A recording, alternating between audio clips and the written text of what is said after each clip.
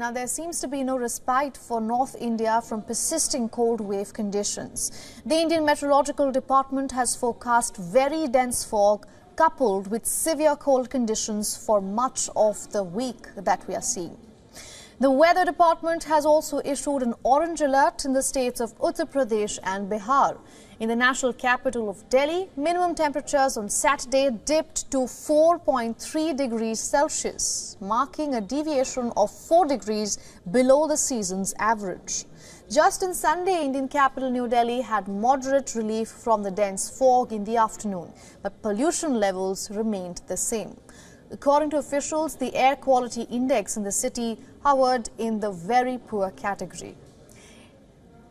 In the coming days, the IMD has predicted heavy rainfall or snowfall in the Himalayan states of Jammu and Kashmir, Ladakh, Gilgit-Baltistan and Himachal Pradesh till February 1st. Rainfall or snowfall is also expected in Uttarakhand, Punjab, Chandigarh, Haryana and western parts of Uttar Pradesh from January 31st to February 2nd.